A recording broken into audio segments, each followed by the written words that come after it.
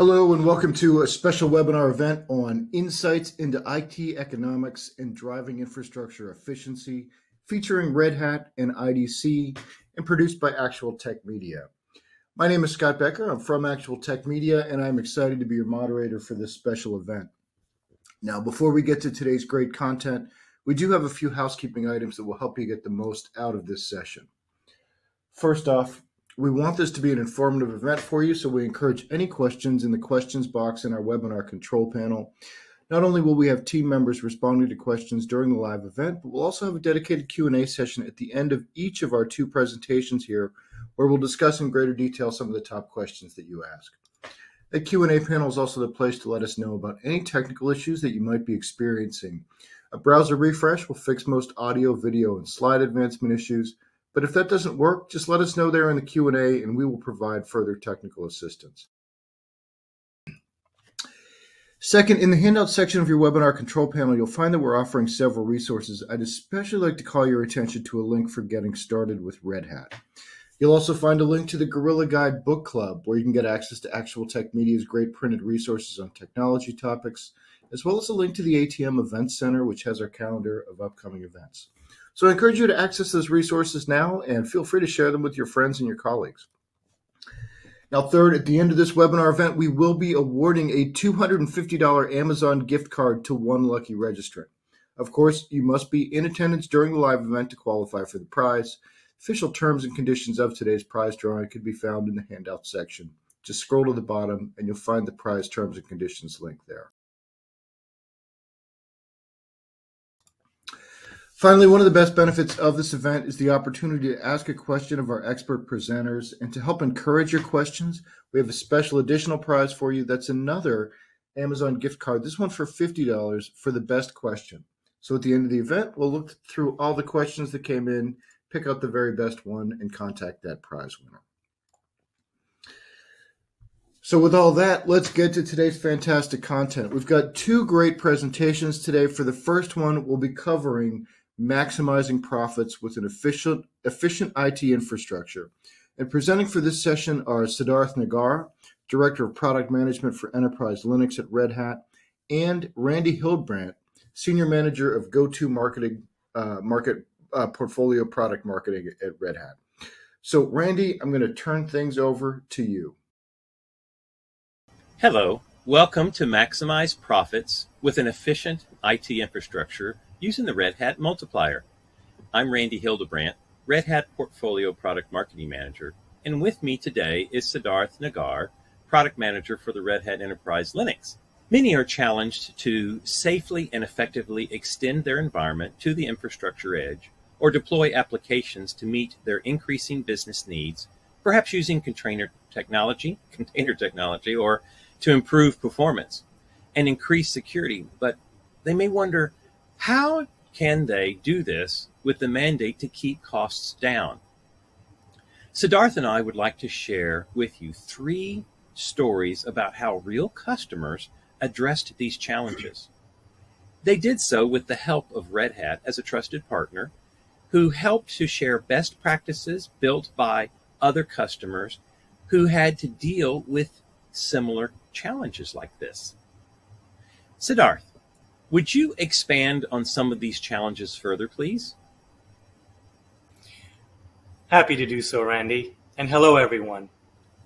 CIOs today face an even greater challenge to scale their IT infrastructure to meet business needs in a cost-effective way. The pace of business continues to speed up, but budgets remain stagnant. Does this resonate with you, and especially those of you in IT operations? Today, we'd like to share with you 3 real-world scenarios where customers of Red Hat have responded to such challenges. They have leveraged a multiplier that came from using several Red Hat solutions together.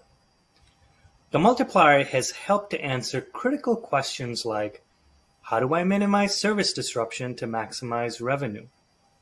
How do I configure at scale? And how do I onboard new system administrators with the least amount of overhead? Let's take a look at how our first customer minimized service disruption to maximize revenue. In an increasingly services-based world, organizations expect the underlying IT infrastructure to guarantee high levels of uptime. Any downtime directly translates to a loss of revenue. The problem is compounded by the need to support multi-generational applications that require a mix of legacy and modern workloads. As the application stack ages, it becomes costly to maintain and hard to preserve the same levels of performance. This was precisely the kind of problem faced by the Australian Securities Exchange, or ASX. ASX's legacy systems were starting to become a liability, and they sought the need for application modernization. Randy, would you please share more details on how Red Hat was able to aid ASX in this transformation? Sure, Siddharth. ASX analyzed and tested several platforms for stability, performance, flexibility, cost-effectiveness, and availability of enterprise-level support. It chose the combination of best-of-breed JBoss Enterprise Application Platform middleware and enterprise-class operating system like RHEL, Red Hat Enterprise Linux, that are integrated and available from Red Hat to deliver applications faster anywhere. ASX worked with Red Hat to build, test, launch, and deploy many critical business-to-business and public-facing applications.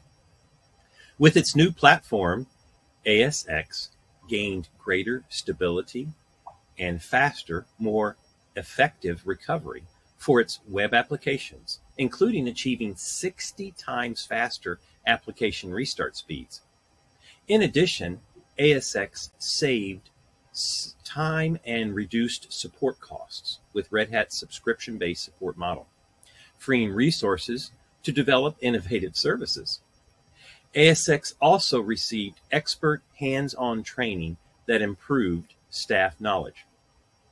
So let's look at another customer example. In the next few years, Swiss Federal Railways, known as SBB, ranked among the world's best railway operators, plans to invest close to $1 billion annually in new and modernized trains to create smart, safe, and highly effective rail network. For example, new trains will include intelligent features such as the dynamic LED information displays, digital seating booking systems, CCTV safety monitoring, and Wi-Fi access. However, managing the devices supporting these features was difficult due to the high volume and the lack of central control. After connecting all of its trains to the corporate network through the 4G LTE mobile routers, SBB sought to establish an IT infrastructure that could take advantage of this connection to centrally manage all of the intelligent devices across its rail network. In addition, a standardized IoT environment would simplify the development and launch of new services. Siddharth, would you please share how SBB configured, deployed, and patched at scale their ever-moving data centers? Yes, of course, Randy. SBB standardized on Red Hat Enterprise Linux, Red Hat Ansible Automation, and Red Hat Satellite as the backbone of its next-generation platform. This platform satisfied the requirement to support intelligent service devices across more than 100,000 onboard systems. The core of SBB's updated device environment is Red Hat Enterprise Linux, an enterprise operating system that provides a stable, reliable foundation for scaling existing applications and adopting emerging technology.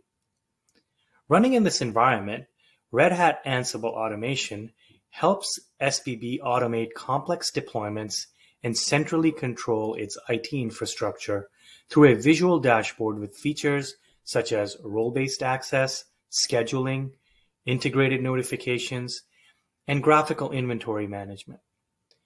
The rail operator used Ansible's RESTful Application Programming Interface, or API, and command line interface, CLI, to embed it into existing tools and processes. This solution has allowed the Swiss Railways to scale and manage their sprawling infrastructure in a cost-effective manner. It has also allowed them to allocate more resources to driving innovation in the service of their customers. Next, let's take a look at one final success story where the customer balanced the skills gap with the need to meet the demanding needs of the business. Headquartered in Tokyo, SoftBank is one of Japan's largest telecommunications service providers. The company has made concerted efforts to minimize manual processes to reduce costs by half through the use of automation and easy onboarding of operations personnel. In 2016, they adopted the slogan, "Smart and Fun," to encourage employees to use the time saved through the use of technologies for innovative and creative activities to further the business. SoftBank is acutely aware of the cost of hiring, training, and retaining associates. This issue is getting worse as the demand for Linux operation skills grows. SoftBank sought a partner who can help to make Linux technology accessible to a wider range of associates who are often less skilled in Linux administration. Investing in an operating system that has all the hooks built in for automation was a key decision. Randy, would you please share more details on SoftBank's pain points and how they were able to effectively address them working with Red Hat solutions? Sure, Siddharth. So the SSL certificates are important for the security of a server connection. However, updating each system required different operators and procedures. For the updates, SoftBank needed to prepare a manual for each operation, with each update taking 30 minutes to 2 hours to perform and dependent on individual skills. Additionally, changes to industry rules now required more frequent updates to SSL certificates, requiring SoftBank administrators to make updates about 800 times per year. That's a lot. To reduce work hours, SoftBank deployed Red Hat Ansible automation platform now reports a reduction in time required for updating from as much as 2 hours down to as little as 20 seconds. SoftBank has also been able to reduce work hours by updating by 99%. Additionally, by using Ansible playbooks to share automation across the company, updates can now be performed more accurately and quickly. SoftBank reports that burdens on employees who conducted the updates at night were also reduced, and spare time has been used to learn new skills and improve operations. Red Hat Consulting played an important role in integrating this solution. Siddharth, would you share how Red Hat can help customers scale their IT infrastructure? We know that cloud can't solve every challenge, and organically improving your existing infrastructure is also not the right answer. Organizations must scale their IT needs to match the business priority. Our analysis has led us to conclude that organizations must focus on 3 pillars to achieve digital transformation to enable their business. First, extend your architecture to run both traditional and new cloud-native workloads anywhere, whether that's from the data center or to the edge. Second, modernize application development to support cloud-native applications that can be highly integrated and continuously deployed. And lastly, support management at scale by enabling automation across applications, teams, and processes.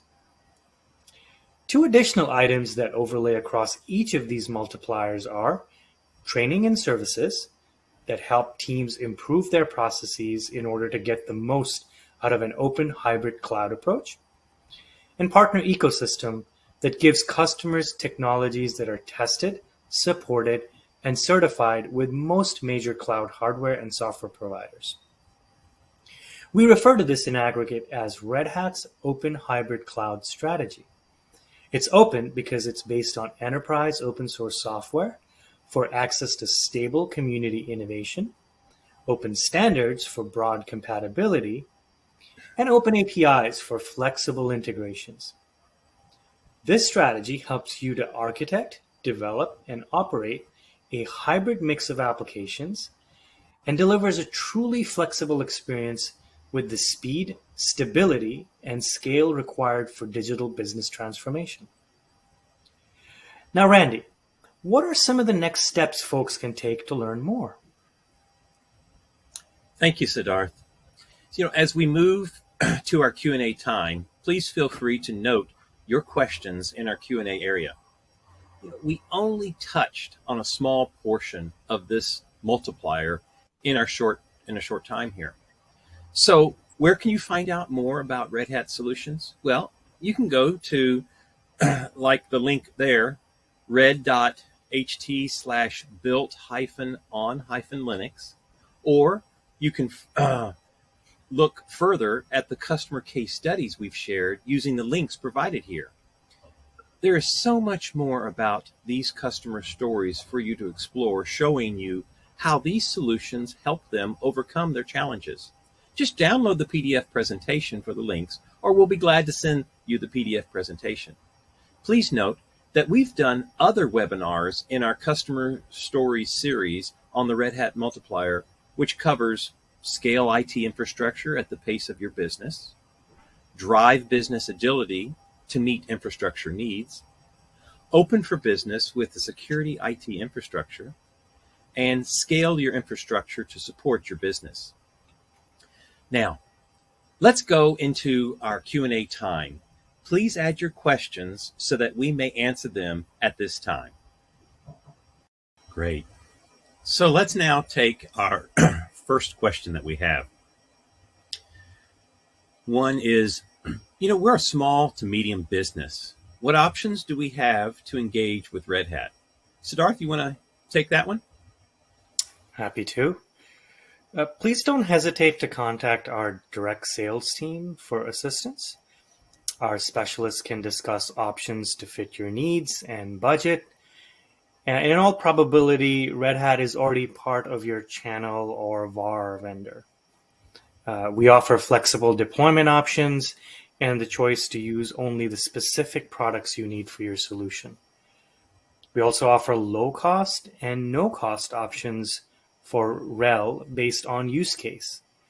For example, if you want to use RHEL for development and non-production use, we have offerings catered specifically to that at no cost to you. So for more comprehensive information, please don't hesitate to check out the link that we've mentioned up top there, and to call us directly via our regular support contact channels that are on the website. Great.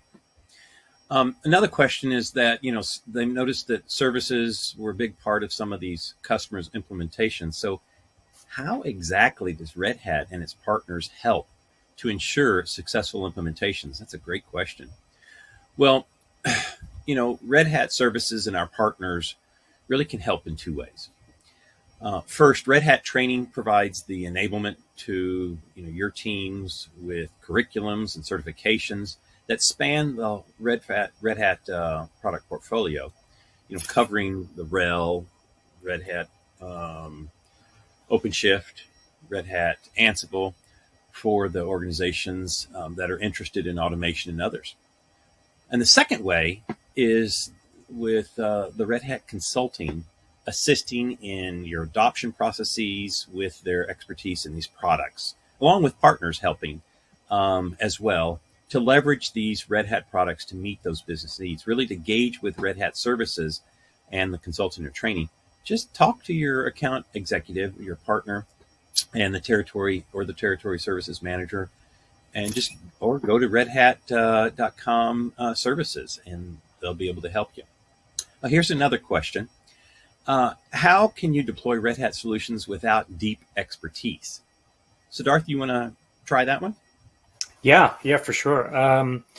Your relationship with Red Hat is not just about the bits. It's open source, so anyone can get access to the bits or the source and build on their own.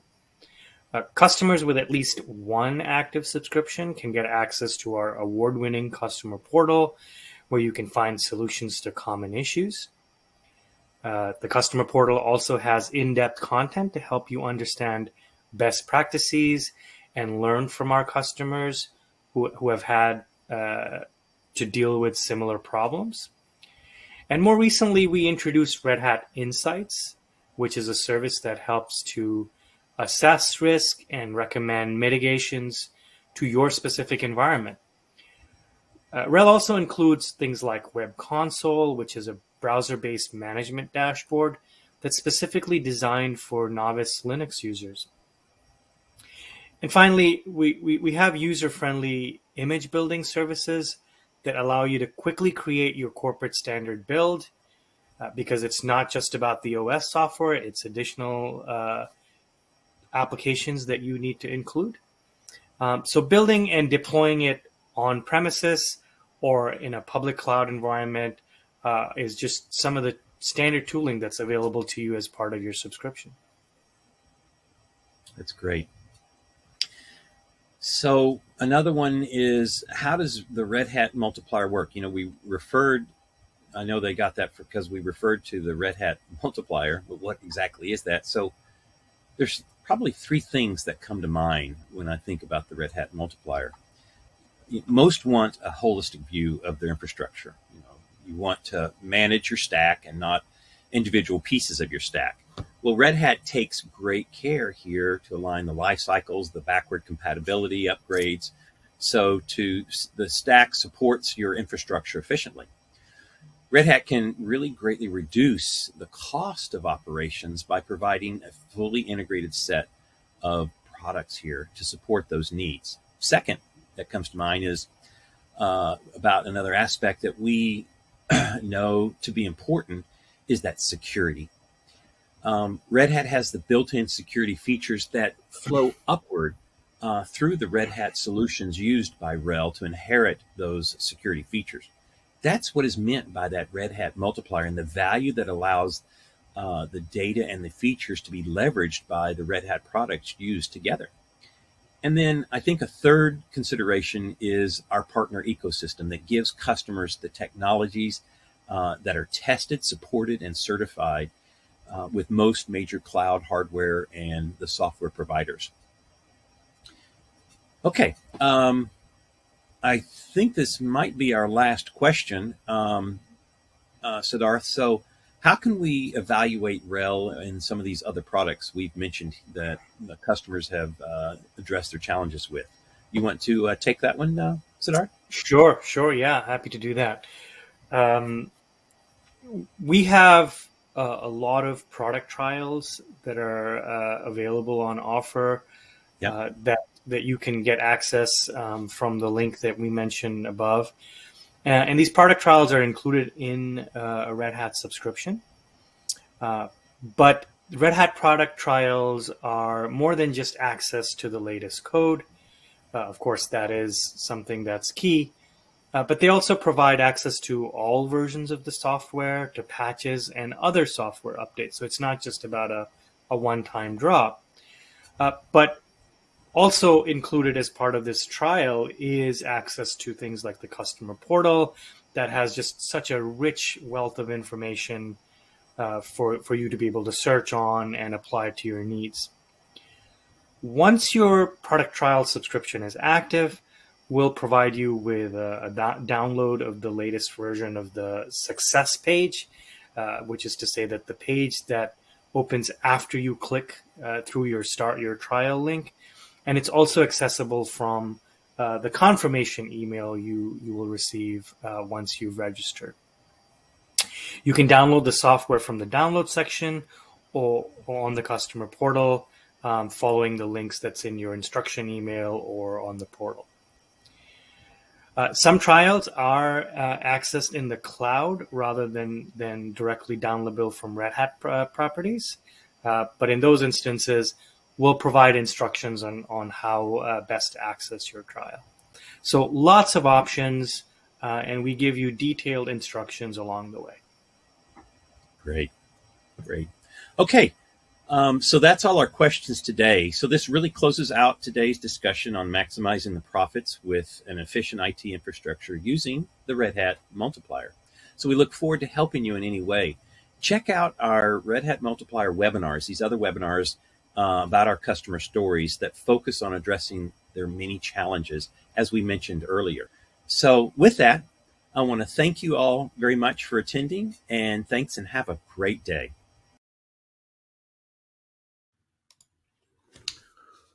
Okay, great stuff, Randy and Siddharth. And now we'll move into the day's second presentation. We've got Ashish Nadkarni from IDC, who's going to present some research on how big a market force Red Hat Enterprise Linux is becoming.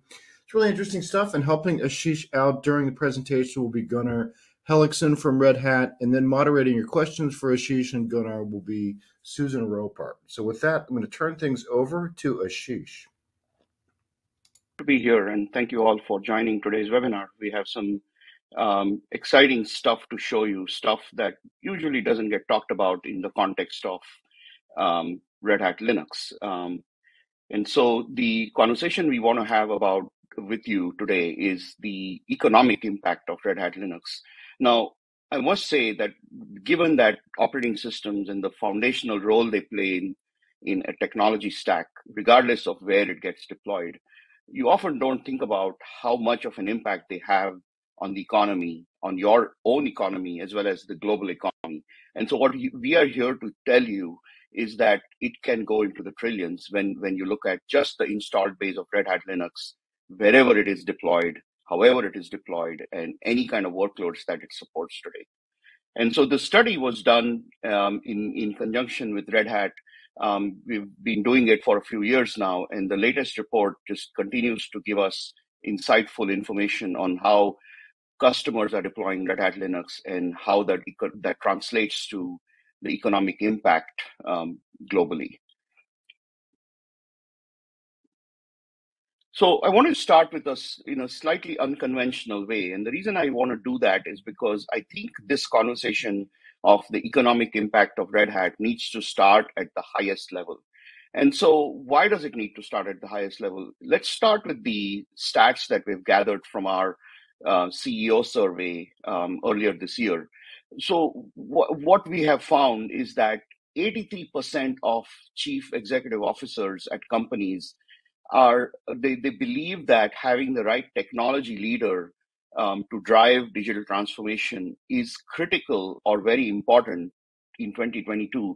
We are just turning a corner with the pandemic. We are looking at a new era, if anything, on digital resiliency.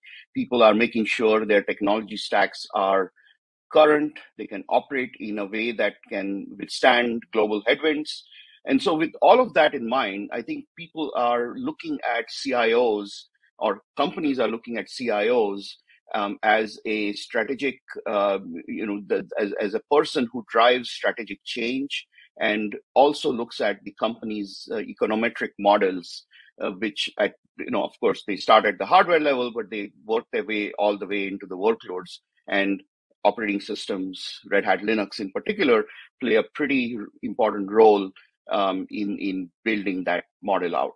So as you can see, the chart here shows how CEOs are expecting CIOs to play a more strategic initiative or a strategic role in driving global initiatives and modernizing, making sure that a digital transformation can deliver better business agility, and of course, delivers new revenue streams quickly. These are all top of mind for a lot of CEOs, and this is where the conversation starts. And the economic impact of Red Hat Linux, this is where the conversation starts. So I thought I would start here just to kind of show you, how important this conversation is.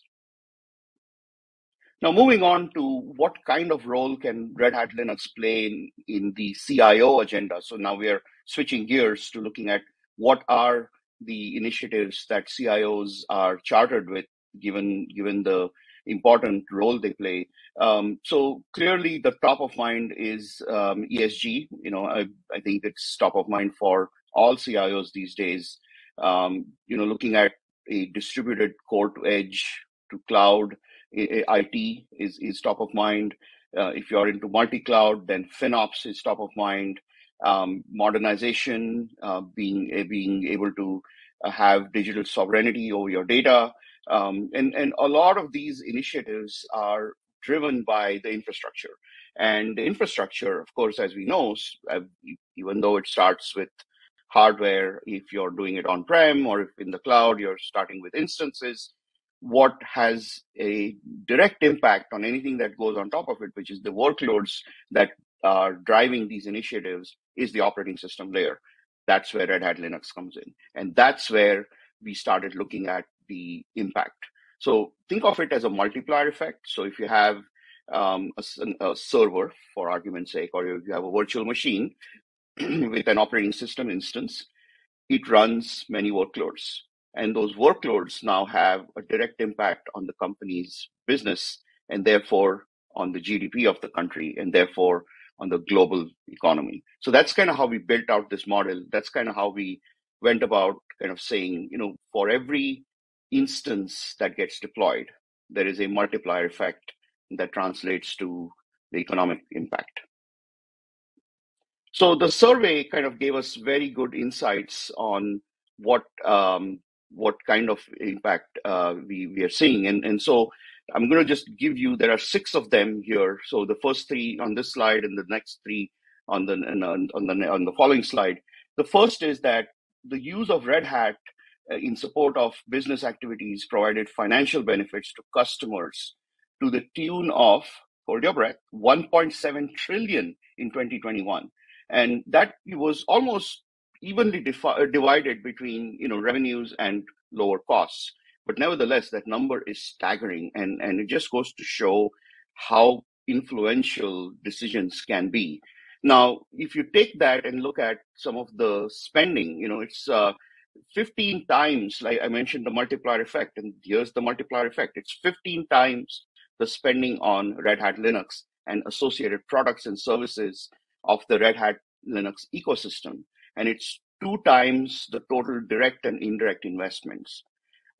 It's staggering. These numbers just, we've been doing this, like I said, for a few years now, and they continue to wow us, just given how the footprint continues to evolve.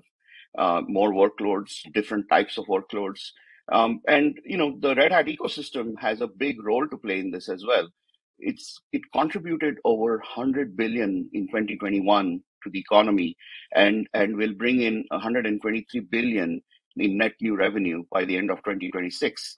And for every dollar of revenue that Red Hat makes in 2022, the ecosystem will make 22 times that, so $22. And that's the impact, that's the power. And so looking at some of the workloads and migration and pandemic activities, so workloads and applications and data sets, because storage is important here, but workloads running on Red Hat Linux will touch 13 trillion of business revenues and expenses in 2022. So what that means, as I said earlier, is Red Hat Linux is the infrastructure software platform for these workloads.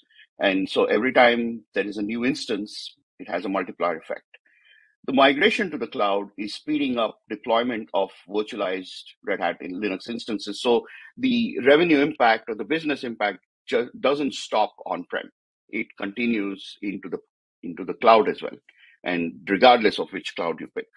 And the pandemic accelerated a lot of Red Hat Linux related project, as many as it paused or delayed. So, there was a balance there. And of the projects that were paused or delayed, 80% of them are on schedule to be restarted. So by this year, end of this year, we'll have caught up. And non-Red Hat Linux related projects fared a little worse, primarily because I think people are looking for standardization. They're looking for consistency. So they feel that if it is on a consistent global foundation, they can accelerate it. And so this, I think a lot of you all know, but we should kind of point out that Red Hat Linux is not just a corporate software stack, right?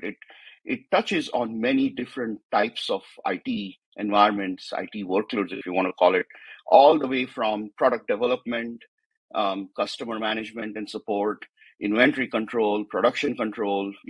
So if you're thinking about this in a vertical sense, it touches manufacturing, it touches retail, it touches healthcare, it touches supply chain, it touches engineering, it touches web-based services, and then of course Internet of Things and Edge is also important because these are all use cases or initiatives, if you will, and this is a fantastic way for you all to see how diverse the installed base of Red Hat Linux is.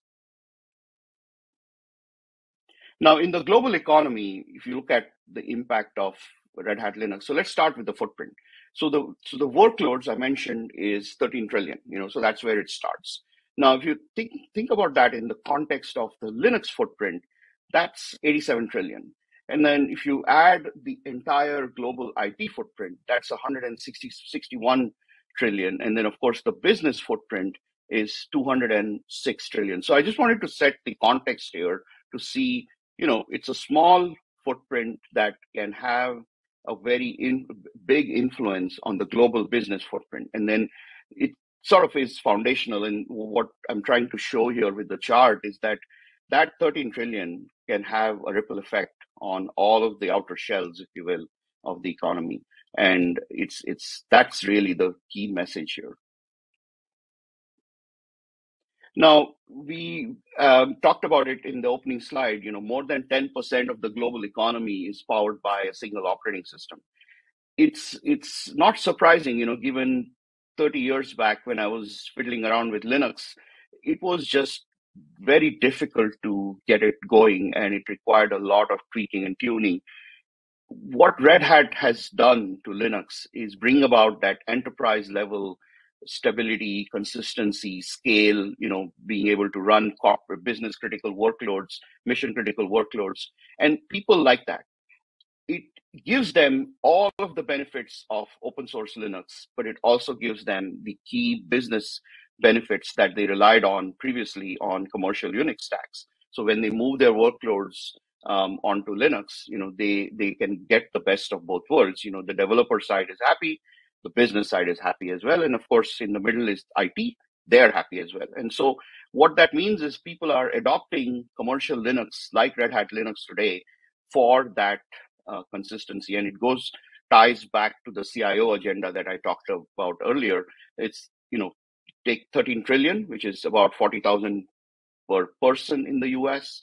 And then you look at how big it's going to grow in 4 years. It's going to be 17 trillion, 52,000 per person in the US. And it's all because of that consistency, scale, business benefits, resiliency, all of those things. People will continue to want to have that model across their multi-cloud, hybrid cloud deployments, and they look for a foundational solution to get there. Now, people obviously benefit from it. It's not just the internal benefits, but it also has an impact on the external, the way they go about doing business. So we think that businesses can expect a direct impact of roughly 1.7 trillion in 2022 collectively, globally, via increased revenues and lower costs by investing in Red Hat Linux. Now, this impact is expected to be more than 2.2 trillion using the math from before. It's a 33% increase in 4 years. Again, same reason, right? People want that consistency. They continue to invest, and there is a multiplier effect, and they get more out of it. And of course, cost saving is important. You cannot have a conversation where you're just spending, right? It also has to, and it goes back to my conversation earlier, the total impact, we measured it not just as a function of how much spend there is, but also how many dollars get saved. And what we're saying here, what we found is that total cost supporting Red Hat, including hardware, it's important. So virtualization density, the amount of workloads that you can have on a single instance, staffing, the number of people that need to support compute facilities, all of that total roughly 932, so slightly less than $1 trillion in 2022. And we feel that of that, there's 700 billion or so that is directly the consequence of opting for Red Hat Linux. Now, the benefits of Red Hat Linux. So this is where we start to get into why are people preferring a commercial Linux operating system like Red Hat Linux. And maybe commercial is the wrong word here, but basically the idea that you can get the best of both worlds from going for a Linux instance like Red Hat. The first thing is that in 2022, the Red Hat customer ecosystem will earn 22.6, so roughly $23 for every dollar spent on Red Hat as an operating environment. So think about all the different apps, think about all the different workloads. In 2022, Red Hat ecosystem is expected to surpass 100 billion in additional earned revenue. And of that, hardware contributes to 15%, additional software, roughly 40%, services, 30%, and the margins that people make, the money that people make, profits, 15%. And this value, we think, will grow to 140 billion by 2026. Now, Red Hat is very ubiquitous. Like I mentioned, 30 years back, Linux was getting there. But these days, we think Red Hat Linux has pretty much become a household name in IT, and everybody knows about it. And we have data that shows that Red Hat Linux is deployed on 9 million physical servers today. It's nearly 4 times as many virtual instances. So whether it's on-prem, in public cloud, and over half of the net new workloads deployed in the past 2 years were on Red Hat Linux. So just sort of goes to say how people are preferring Red Hat Linux for the benefits it brings you. And the deployment preferences, again, people can do it on-prem or in the cloud. It functions the same. There is feature parity. And what it shows in the box on the right there, it shows you are the different types of workloads that are preferred. So content and collaboration, CRM workloads, IT infrastructure. So across the spectrum, you see that people want Red Hat Linux for all of the different workloads. Now, the last one there is of particular importance to me personally, because I also look at high performance computing, I look at engineering and technical workloads at IDC. And what we're seeing is that a lot of the HPC and AI and engineering workloads that used to be the privilege of a select few are moving into mainstream. And a lot of IT organizations are being chartered with having those workloads in their environment, whether it's HPC or AI infrastructure. So I would expect those to go up significantly. And of course, people want the same enterprise experience there, and they prefer Red Hat Enterprise Linux. And in fact, a little small information for you, there's a top 500 supercomputing.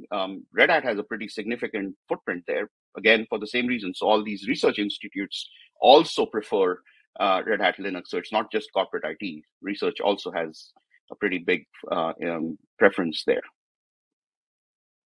Now let's talk about the human impact of Red Hat Linux. So in IT, right? So we surveyed and made some models around it. It's 990,000 non-IT professionals, and it's direct livelihood for 1.9 million IT professionals. And we think that in 2026, it'll be around 3.4 IT and non-IT professionals. So as you can see, the human factor here is important as well. That many people directly depend on Red Hat Linux in some way, shape, or form. So I wanted to sort of leave you with a couple of takeaways. And as Susan mentioned, you are going to get the document which explains in great detail our model, how we went about calculating the numbers. I want you to look at that 13 trillion. Like they say, a small footprint can make a huge impact. This is exactly what it is trying to show. The Red Hat Linux footprint might be 13 trillion. Now we're talking trillions here, so bear with me on the numbers a little bit. But even with 13 trillion, the total footprint, the influence that it brings is at least 20 times higher, 206 trillion. And that's a pretty staggering amount. I think you should look at it in that way. A small footprint has such a huge impact, the multiplier effect on the global economy, that it can sway the business footprint globally in one way or the other. And the testament in the fact that people are investing more in IT infrastructure, they're preferring a Linux stack like Red Hat Linux, Red Hat Enterprise Linux, means that they are looking for a lot of consistency, stability, elasticity, agility, all of that. And so the last slide, I just wanted to kind of close with a conversation around the role of Red Hat Enterprise Linux in a digital first world. And here are 5 elements for you to take away. The first is the CEO and the C-suite engagement. We talked about it up front. It is making sure that the digital dream team can scale. The second one is the fact that people are looking for the value realization of technology here. How do you deliver that tech value in days and weeks, not months and years? The third one is digital organizational structure and readiness. And you could argue that the first two kind of directly influence this one. Moving from a projects and a products-based organization to a services, right? It says products here, but you basically can get the idea. You're not doing it on a tactical level. You're doing it as a strategic long-term roadmap level. So you kind of have a pretty long-term view of how you plan to morph into a services organization, a product-based organization. Now, what enables that is the technology architecture. So the first one, which is what that says here, is going from this centralized IT architecture to an embedded business architecture to multi-cloud environments. And then, of course, last but not the least, and certainly it's center stage these days, is cybersecurity, cyber resilience, making sure that your assets are not just managed well, controlled well, but they are protected well as well. And with that, I think there is a lot to say here. I would ask you to read the report that will be showing up in your inbox. And then we would love to have questions at the end of the webinar, to take care of any clarifications or any, concerns or questions you might have on the topic. So with that, I'm going to hand this to my colleague Gunnar to talk about the Red Hat side of it. Thank you. Great. Thanks very much. Wow, it's amazing to hear these numbers from my friend Ashish. When I think about when I first started using Linux, say 25 or 30 years ago, I was in my college dorm room and I was swapping out 40 or 50 3.5-inch floppies to try and install Linux on my laptop. And at the time, if I was thinking about numbers in billions or trillions, I was probably counting the number of features that I wish I had, or the number of hours that I wasted trying to get Linux working. And we have come very far from that experience. And so thinking about this journey and how far we've come over the last 20 years as a Linux community and as Red Hat Enterprise Linux specifically, I thought it would be interesting to take a look at some of the research that we've done. Some of this research has already been made public. This is our State of Enterprise Open Source survey that we do regularly here at Red Hat. The other survey is an internal tool that we use in order to kind of take the temperature of the Red Hat Enterprise Linux market. And I thought some of the results were very interesting, and I thought putting the two together and then sharing it with you to kind of show how attitudes might have changed about Linux over time, and or about how they've stayed the same. So kind of a nice way to punctuate this 20th anniversary of Red Hat Enterprise Linux. So let's jump in. So the first result comes from the State of Enterprise Open Source report, and here we hear that IT leaders say that 95% of them say that open source is important to their overall enterprise infrastructure strategy. This is unsurprising if you have been living in enterprise IT for the last, say, 10 years. It is shocking if, like me, you were installing Linux from floppies on a laptop 30 years ago, 25 years ago, because the number was 95% was the number of organizations that expressly forbid the use of Linux and open source 25 or 30 years ago. And now the bit is flipped, right? We're in a completely different world now, where 95% believe that open source is kind of essential to their success. So that's kind of gratifying. Now, if we get into the details of why they favor not open source, but also specifically enterprise open source, that is open source supported by a vendor like Red Hat. Here is a very familiar set of benefits, and these benefits I think have been relatively consistent over the lifetime of Red Hat Enterprise Linux. So people favor flexibility. They like having access to innovation. I think the market has recognized that. If you look at the major innovations we've made in IT over the last 20 years, things like virtualization, things like containers, things like cloud, all these innovations are kind of firmly rooted in Linux, and I think that accounts for some of Linux success over that time. And so, also a very interesting result is again the complete opposite of where we started, which was before Linux and open source for a lot of organizations represented a security threat. Well, now 75% say it's an essential part of their security strategy. So we're going to go into more detail on that in a bit. So the other question is, why are people not using enterprise open source for a particular application? And here again are some pretty familiar objections. So they are concerned about the level of support that they're going to receive. They are concerned about compatibility. They're concerned about the security of the actual security of the software that they're using. They're also concerned about the talent and skills required to actually operate that software. This is a very respectable set of concerns, and I'm as the general manager of a Linux business, I am very comfortable looking at these concerns, and here's why. These are the same concerns that customers would have with any software. These concerns are not specific to open source software. I'm fairly certain that if we took the words enterprise open source out of this question and made the question about software in general, I think we would get very similar results. What this tells me is that we have a kind of a level playing field for open source versus proprietary alternatives.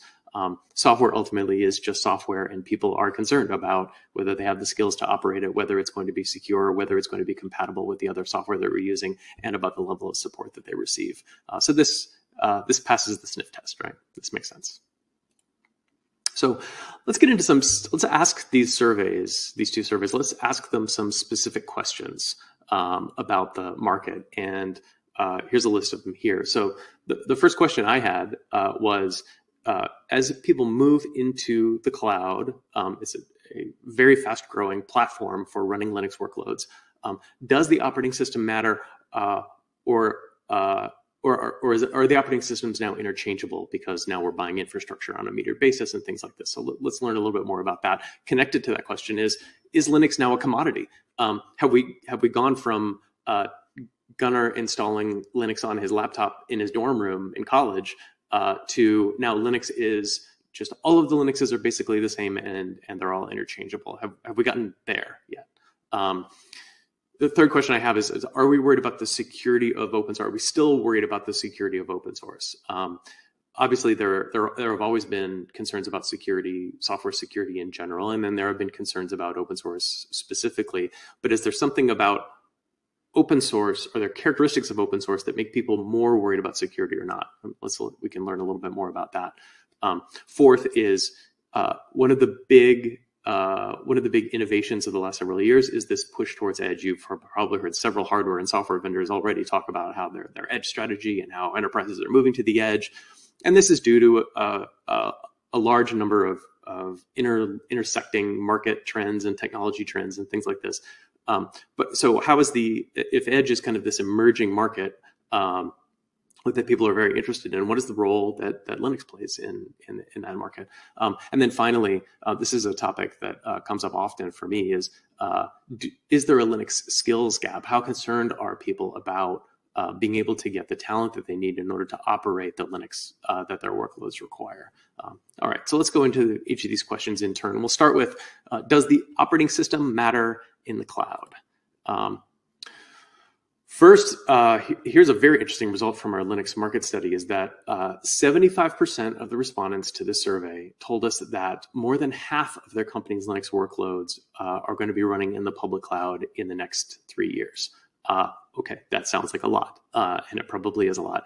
And if you take the 3-year limit off it and you just say, like, in the future, do you expect it? 96% of them expect that more than half of the workloads are moving to the cloud. And okay, so it sounds like yes, the public cloud is extremely important, and we have to, as a market, as a community, we have to figure out how to take these on-premise Linux workloads and make sure that they operate correctly in this public cloud environment. It seems like everybody is doing that now. All right, so with that in mind, what are the primary components that people are thinking about when they're taking a workload and putting it into the public cloud? Well, the number one concern that they have is the Linux operating system itself.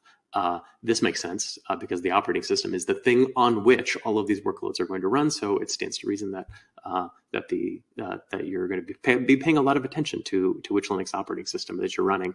And then connected to that are things like application servers, Linux management software, developer tools, automations. What's interesting about this list for me is that several of these items, Linux management software, automation frameworks, and even developer tools, CI/CD workflows, all of these tools are also deeply rooted in your operating system choice.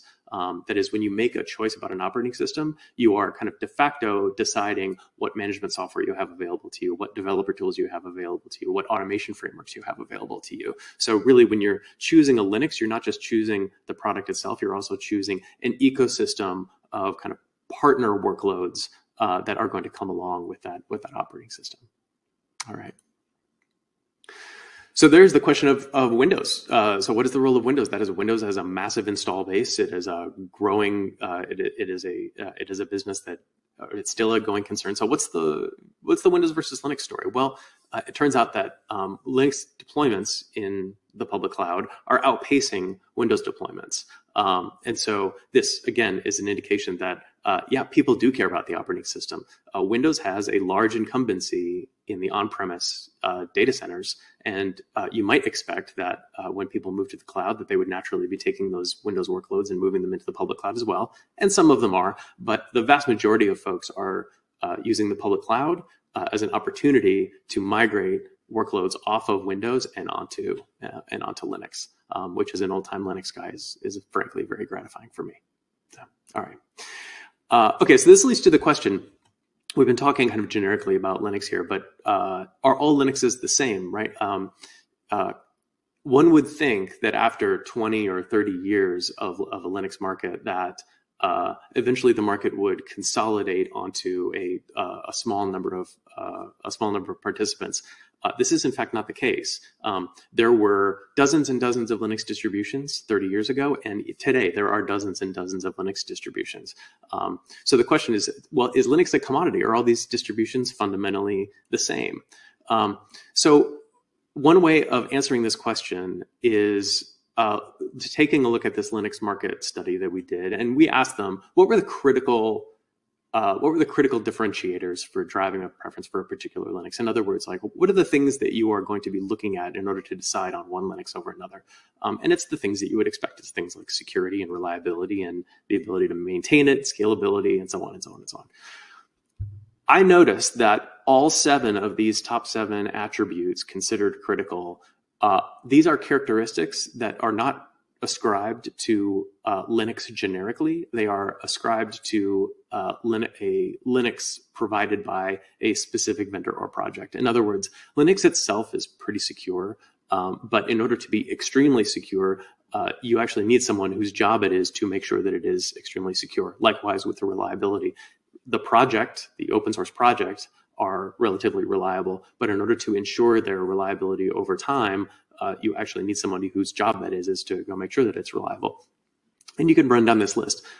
None of these things come naturally, and they all require it to be somebody's job to make sure that they are true and continue to be true. And so this tells me that Linux is in fact not a commoditized market, because these dozens of Linux alternatives that I mentioned earlier, each of them are competing with each other and differentiating with each other on the basis of one of these attributes. All right. So we mentioned security earlier.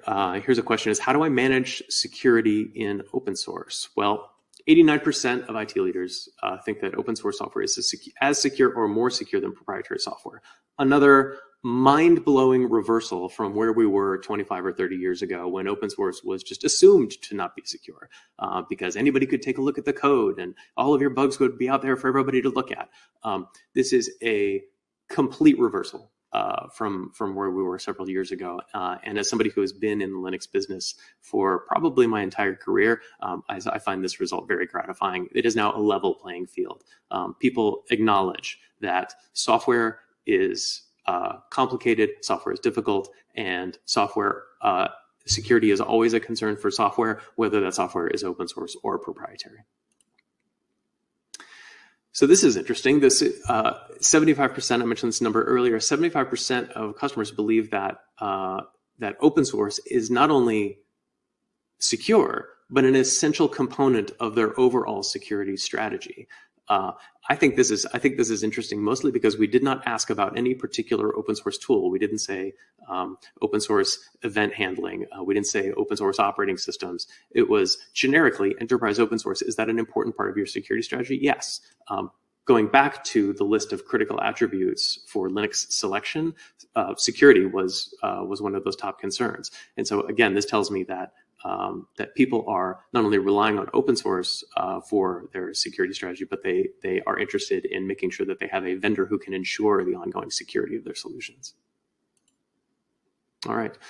So here's to get more specific. Okay, so you prefer open source and you believe that open source is an essential part of the strategy. Why is it that open source is so relevant to your security strategy? One is, if I were to summarize these results, one of these is about the kinds of tools that are available in open source. And so making sure that the team can use well-tested code for their in-house applications. Security patches are well documented, can be scanned for. So part of this is about the open source tools that are available that make it easier for a solution to be secure. The other one is about the nature of open source itself and some of the advantages there. A lot of you have heard the phrase, many eyes make all bugs shallow. And certainly 44% of the respondents believe that, yes, indeed, many eyes make all bugs shallow. So it's not just about the kinds of tools that open source produces, but it is the way in which open source is built also seems to have some influence on how secure people feel open source is.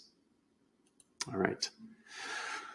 So at the edge, so again, I mentioned earlier that Edge is extremely popular, in part because of the way that the hardware market is evolving, in part because of the way that systems management idioms are evolving, in part because of the way that AI/ML functions. It becomes better to kind of push workloads out to the edge so that you can take better advantage of those kinds of approaches. And so what choices are being made there? Well, 80% of IT leadership, according to our enterprise open source survey, expect to increase their use of enterprise open source software in emerging technologies. If you go back to what I said earlier, where many of the kind of fundamental innovations that we've made in the market over the last 20 or 25, 30 years have come from Linux and are based on Linux technologies and kind of the adjacent ecosystem. If that is where the innovation is coming from, it makes sense that IT leaders would rely on open source software in order to take advantage of these emerging technologies. Makes sense. So which emerging technologies are we talking about? Well, we're talking about AI/ML. And the vast majority of AI/ML work today is being done on Linux platforms. Likewise, edge computing and Internet of Things. If you've got a tiny computer sitting in a telephone pole or a tiny computer sitting in a sprinkler head somewhere, chances are extremely good that it is running some flavor of Linux as opposed to Windows or some alternative. So this makes sense to me. Containers. Container technology, extremely interesting, extremely popular, and rooted in the enabling technologies of Linux. So containers, at Red Hat, we're fond of saying containers are Linux, and that is quite literally true because the container technology relies on Linux subsystems in order to make the kind of container plumbing work. Things like C groups for managing resource controls, things like even basic things like the process tables, technologies like SE Linux. These are all again, the basic enabling technologies for containers. And then with serverless computing. The economics of serverless computing, where you have very short-lived ephemeral workloads to perform kind of atomic functions on behalf of some remote computer. The economics of that only work if you have available something like Linux. So for each of these emerging technologies relevant to Edge, Linux is an essential building block. Okay. So Linux is great, and Linux is extremely popular. And there's, as my friend Ashish said, there's millions and millions of Linux out there. There are 1.9 million people who kind of like directly, it sounds like, make their living directly from Linux, which I find very gratifying. So there is this lingering question that I mentioned earlier about the skills gap and how to address it. So if we look at how important or how urgent this skills gap is, if we look at the top factors for selecting a Linux distribution, it's reliability, security, manage and maintenance. Like we said before, the other one is vendor skills available in the company. In other words, making sure that folks understand making sure that folks understand not just Linux generically, but also the specific Linux that you're deploying in your company. You need people who have skills and understand kind of the idiosyncrasies and special tools that are available. Having vendor-specific skills in the company is obviously important. Often when people ask me what they can do about they call it the Linux skills gap, I'm not necessarily persuaded that there aren't enough people with Linux skills out in the world. I think it may be more difficult to acquire people with Linux skills because of the way that the economy is today. In any case, the answer to the Linux skills gap is to standardize the Linux distribution that you're using, both on-premise and up in the cloud and for your edge deployments. And the reason for this is relatively simple. If you are choosing one version of Linux for your on-premise deployment and a different one for one cloud provider and a third for another cloud provider and a fourth for your edge deployment, now you don't have one Linux skills problem, you have 4 Linux skills problems. And it becomes more difficult for a single Linux skilled person to be managing your entire estate. Now, but to the extent that you can, as my friend Ashish said, if you can create a level of standardization or consistency in your Linux distributions and be able to reuse the same set of skills, whether you're on-premise or in a cloud or in the edge, you can actually make your internal operations much more efficient and take advantage of the most precious resource you have, which is the time and attention of your operations staff. And so it stands to reason. This makes sense now that 40% of organizations believe that 40% of people believe that the most important thing they can do in order to make moving workloads from the data center to the cloud easier is to standardize the Linux distribution.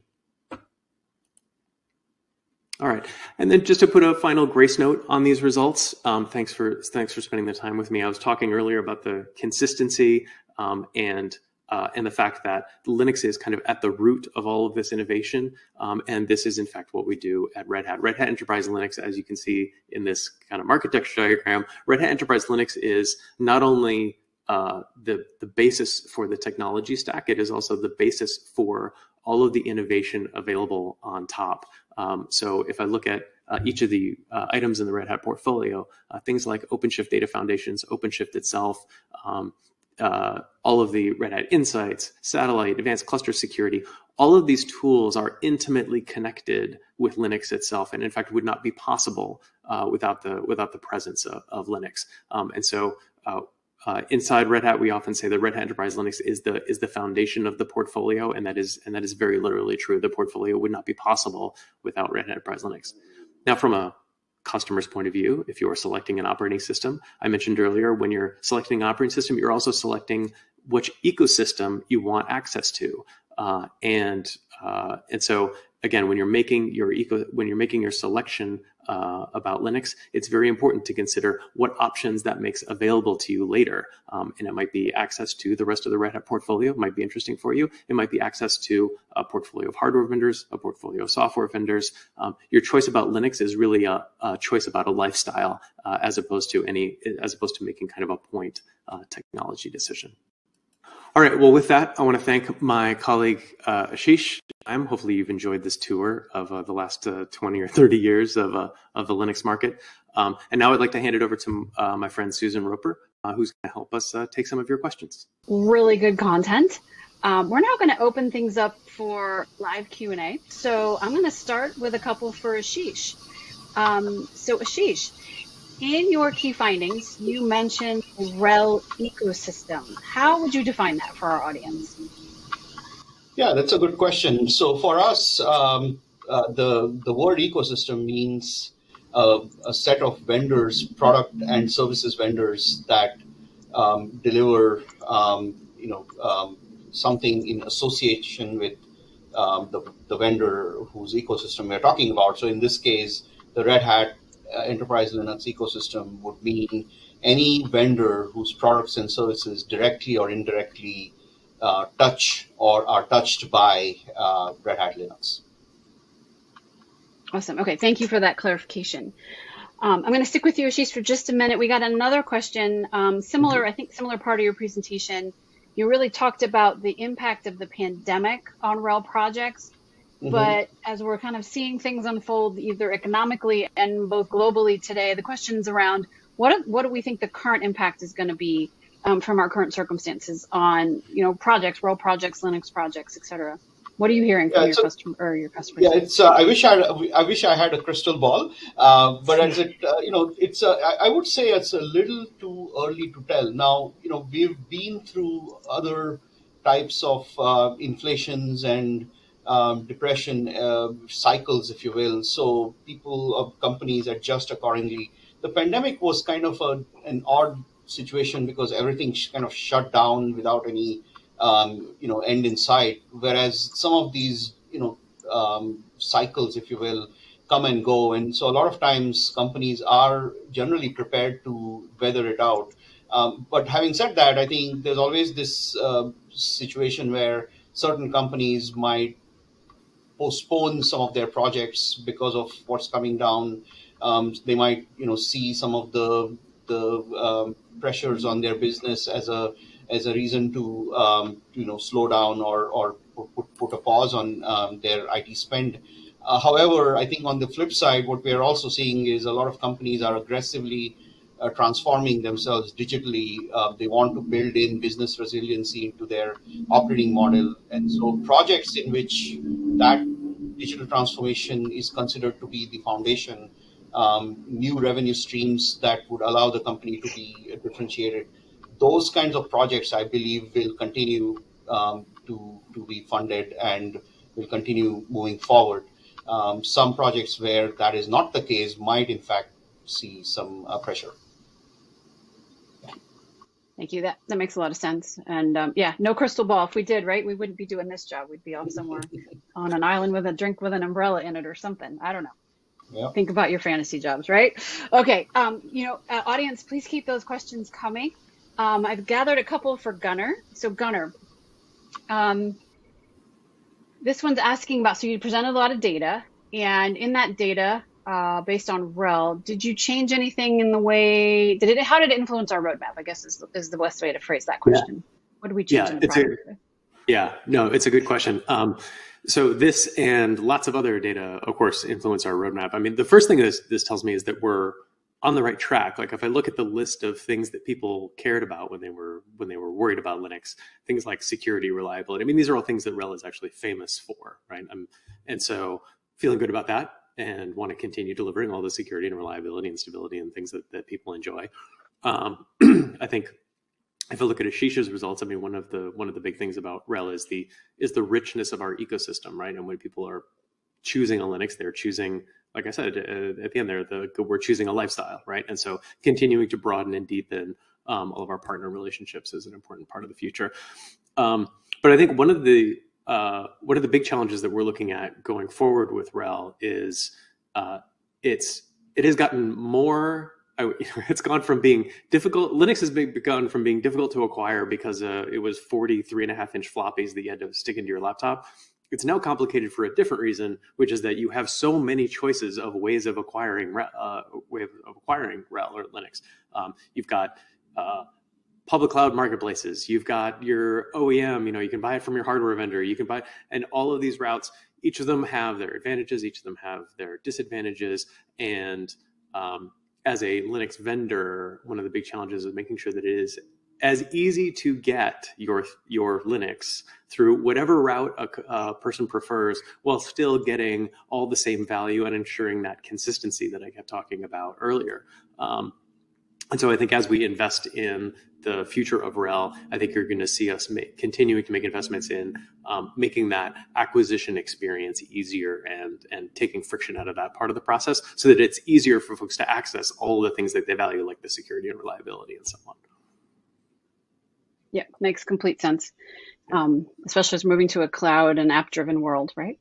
All right, Gunnar, one more for you here Sure. let's see. So you talked a bit about Windows, right? So the question is asking, what kind of workloads are we seeing our customers move from Windows to Linux? What things are landing there landing on Linux? Sorry. No, it's interesting. It's because it's if you look at the list, it tells you more about what kind of things people have been running on Windows more than it tells you about what kind of workloads are on Linux. And so it's a lot of things are kind of industry-specific applications, kind of like domain-specific applications. That's probably the biggest one. And then after that is there's like customer relationship management software or content management software. That's a big one. And then of course ERP software, so enterprise resource planning.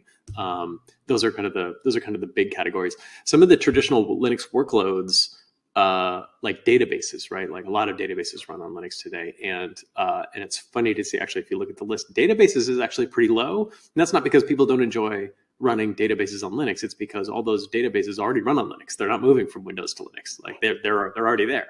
And so actually the databases are kind of lower in the ranking. It's really interesting. That's super interesting. All right. Well, thank you for that. That wraps up the questions that we have related to the presentation content.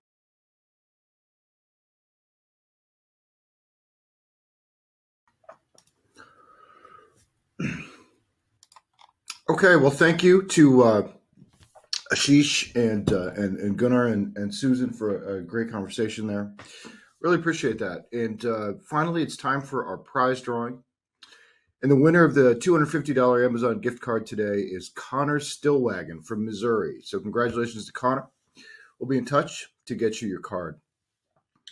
And with that, on behalf of the Actual Tech Media team, I want to thank Red Hat and IDC for making this event possible. And thanks as always for attending and for your great questions. That concludes today's event. Have a fantastic rest of your day.